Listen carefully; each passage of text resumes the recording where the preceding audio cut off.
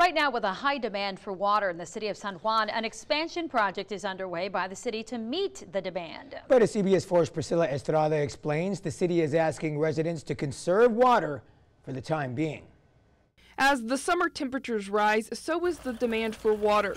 And with a growing population, the city of San Juan is pushing their maximum capacity, making the $8.35 million expansion and rehabilitation of its water treatment plant a little harder to complete because of the high water flow. And we're right at the critical stage where we have to take the plant offline and make critical connections for the new construction.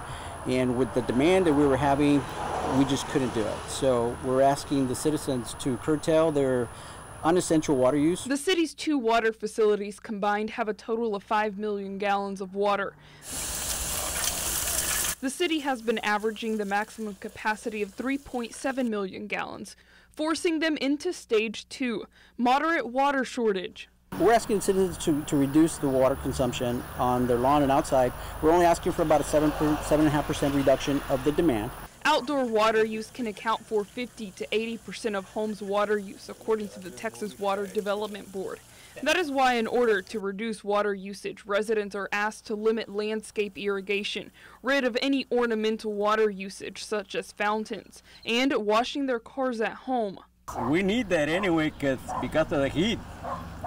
So they need to start conserving. The restrictions include anyone who lives north of the expressway. They can use their water outdoors on Tuesdays and Fridays between the hours of 8 p.m. and 8 a.m. And residents south of the expressway can do the same on Mondays and Thursdays. Failure to prevent or control the waste of water is also prohibited. Anyone caught in violation will receive a warning for the first violation and then could face up to a $2,000 fine. Pero ahorita con el calor que hace no es suficiente las dos riegos. We're expanding the plant by another 3.5 million gallons to make sure that it's going to last for several years to meet the demands for the city of San Juan. The project will expand the city's water total to 8.5 million gallons. In San Juan, Priscilla Estrada, CBS 4 News and ValleyCentral.com.